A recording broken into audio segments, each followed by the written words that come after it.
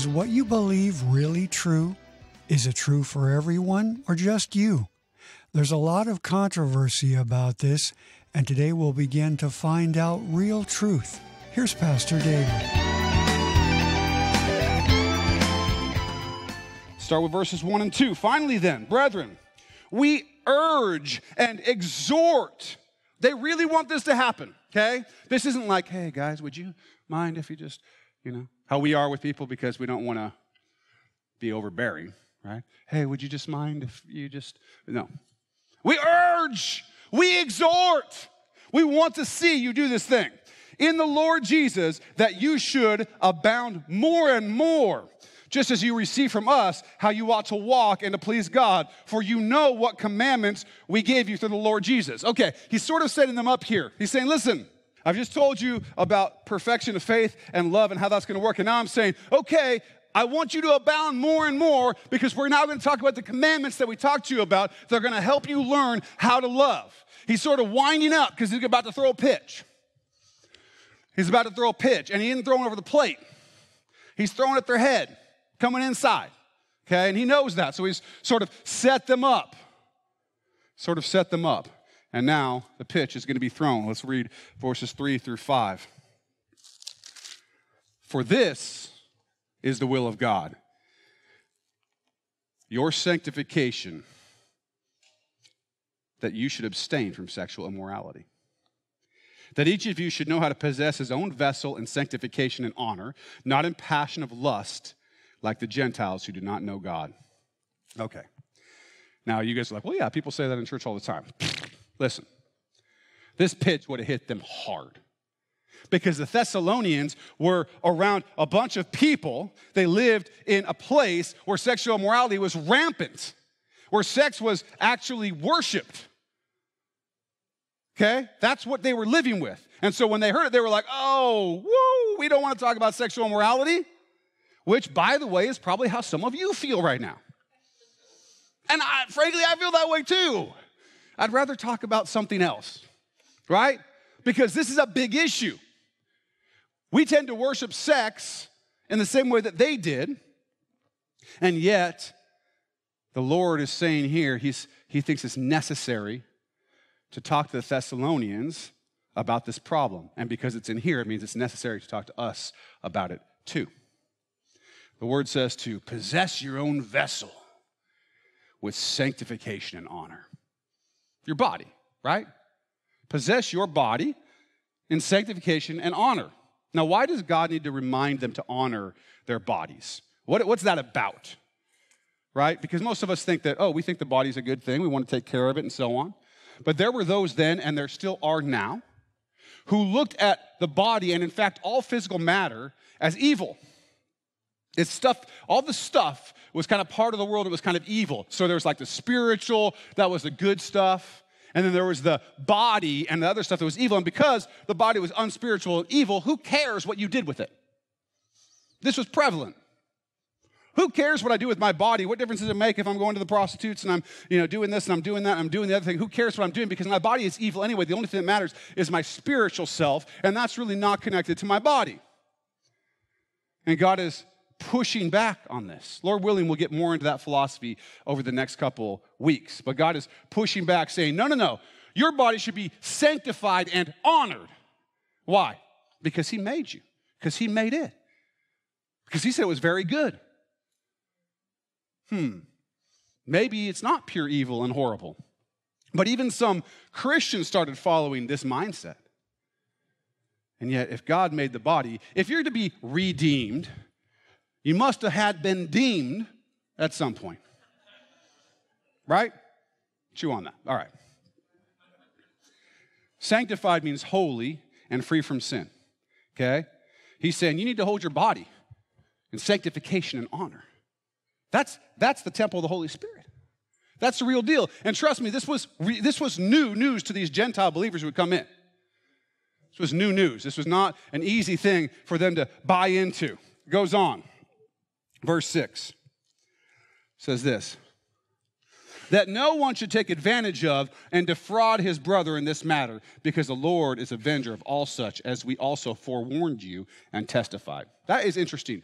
God is describing sexual immorality as taking advantage of and defrauding your brother.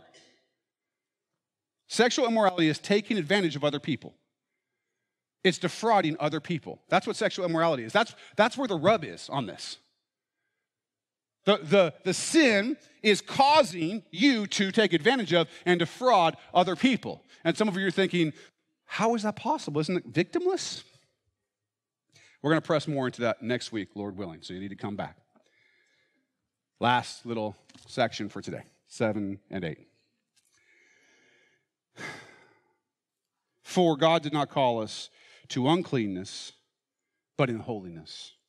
Therefore, he who rejects this does not reject man, but God, who has also given us his Holy Spirit. He who rejects this does not reject man, but God. That's who's being rejected, God. God called us to live in purity, in holiness. That's what he called us to do. For some people, this is the way they interpret that. God called us to not have any fun, right? God called us to be prudish, right? Certainly our culture is going to tell you that when God says you should be holy and pure, that God means you shouldn't have any fun, which I think is a really interesting thing to level against the God who invented sex. He created sex, and we're saying that if you do sex God's way, it's no fun and all the rest of that. Let me just tell you, it is good. He created sex. He created it good. He has a design for it. Not everybody agrees with that design for a lot of reasons, some of which are not their fault, some of which have to do with the way they've been conformed by the world, some of which have to do with a million other things. But God does have a design, and we got to trust him. That's where the whole sacrificing, presenting our bodies as sacrifice comes in. Sometimes we have to sacrifice that which we want, or which we think we want, or which we desire in order to honor God, because he knows what's best. Now, we're going to dig deeper again, Lord willing, next week in that. Okay? But that last sentence is so big. He who rejects this isn't rejecting man. It's rejecting God. There's a therefore in that sentence, right? For some of you know that I'm a lawyer. And do you guys know why bloodsucking mosquitoes don't bite lawyers? Professional courtesy.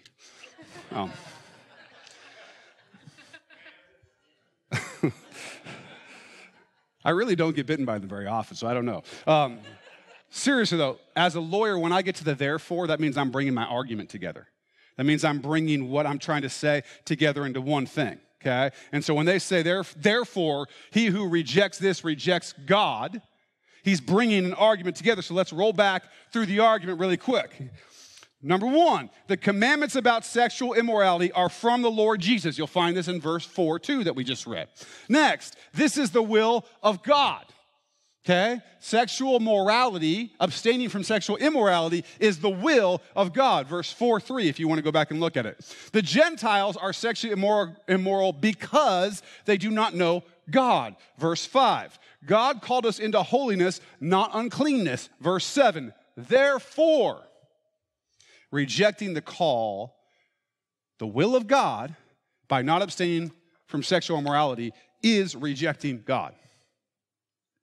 That's the therefore. That's an argument he's built for you. This is about God and what he says and what he wills and what he's commanded. If you reject it, you are not rejecting me, the messenger. You're not rejecting the Bible. You're rejecting God, straight up. And it makes sense because he's created things the way that he wants them to work. Now, it's big for you to get that. So stick that in your heart and your mind. If you reject God's plan and design for sexual morality, if you will not abstain from sexual immorality, you are rejecting God. Now, what does that sound like? Sin, right? Rejecting God is sin. Ultimately, rejecting God and not perfecting faith are both going to always be there whenever there's sin. So why? Why do those who don't know God walk in sexual immorality? He says the Gentiles, that's just everybody who's not a Jew, right? and in this case, he's really talking about everybody who doesn't know the Lord, why do they walk in sexual immorality? The answer to the question, for those of you who like things to be really simple, is not simple. It goes far beyond lust and self-control and the kinds of things that we try, well, that person just doesn't have self-control, and yeah, okay. It's far more complicated than that. The reason is, as we said earlier, that we've been conformed to this world. We've believed a lie about God and who he is. And we've believed a lie about ourselves and who we are. That's why. Ultimately, what drives us to sexually immoral behavior and all immoral behavior are lies that we believed about God and who he is and us and who we are. That's it. Now, we're going to talk about a little bit of that. We're going to get into some dualisms. Dualisms. Now, I know I say something with ism at the end of it, and some of you are like, isms, nap time. I know, that's where it is. Listen, stay with me, okay? Dualisms. Why do you believe what you believe? Why do you believe what you believe? You believe what you believe because the worldview that you have was largely thrust upon you by so many others, like old philosophers like Plato, Descartes. These guys and their ideas have had a lot to do with forming that worldview. It hasn't just been, as some people like to think, oh, it's MTV and sitcoms and gangster rap, glamour rock, cable news, Facebook. Look, it's really not those things as much. What those things are doing, the words and actions of those people and institutions that are pushing all of this stuff, they're just repeating old lies in newer forms. That's all they're doing, okay? They didn't come up with this stuff. It's been thrust on them like it's being thrust on you, and they're just acting it out.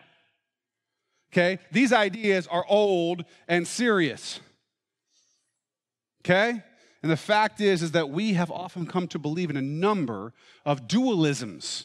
And dualisms are just basically things that are separated that aren't necessarily separate. That's all they really are, a dualism. Okay, a dualism. So let's talk about some different dualisms. The fact-value dualism is one. Fact-value dualism. Secular-sacred dualism. And mind-body dualism.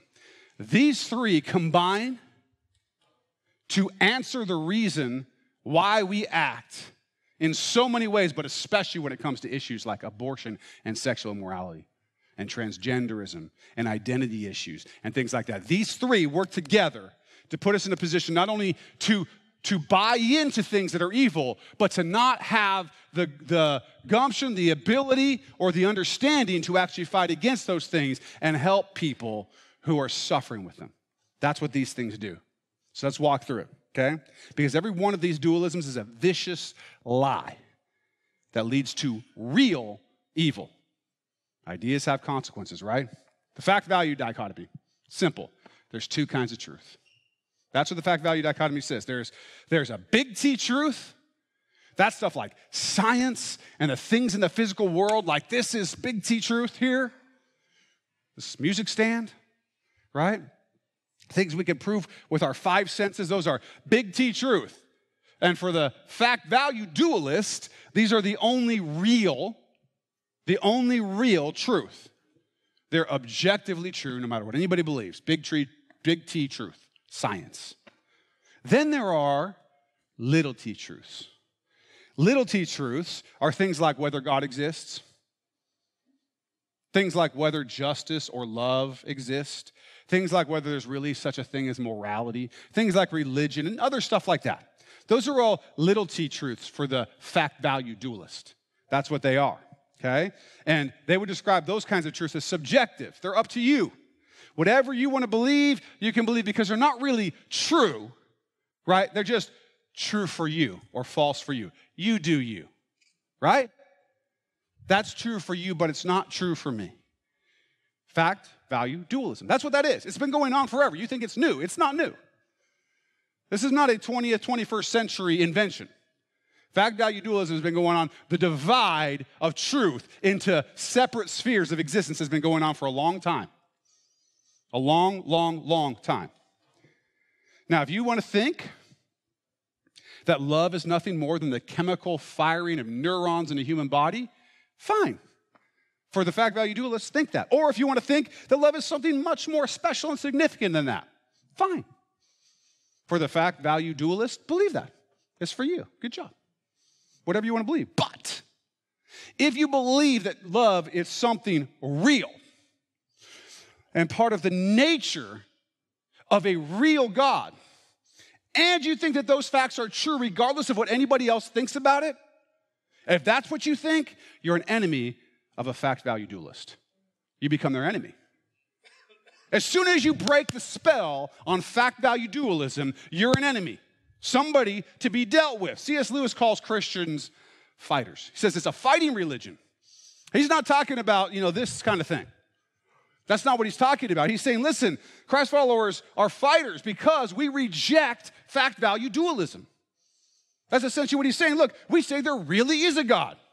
There really is right and wrong. There really is love and justice and morality. And when we do that, we're destroying fact value dualism. We're saying that all those things are true, whether people believe them or not. You can't just do you. You can do you, but you're going against reality. That's like you doing you by saying there's no gravity and just walking off the end of a building. You do you, but there's going to be a consequence, right? That's what's going to happen. That's why Christians have been persecuted. I want you to think about this. Why have Christians been persecuted? Why did the Romans burn these Christians and throw them to the lions and so on? Because Rome was fact value dualism. I mean, if you really look at it, believe whatever you want. Worship any God you want. Just don't mess with the way the state does business, which was evil. And don't mess with anybody else's religion. Just do the coexist thing, right? And I'm all for coexisting, by the way. You should not use violence or harshness or anything but love to engage with your neighbors, whether they believe something different than you or not, okay? So I'm all for coexisting, but that's not the kind of coexisting the Romans were looking for. They were looking for the kind of coexisting that never came up against their power.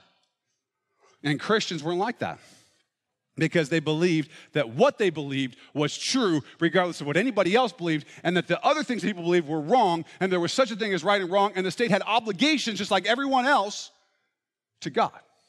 Did not work out well. That's why we celebrate Dr. Martin Luther King tomorrow. Martin Luther King Jr. Day, and you can contemplate from what you've learned today that the reason that the state and the institutions of racism fought against him is because he was destructive to fact value dualism. Because his ideas were Christian ideas.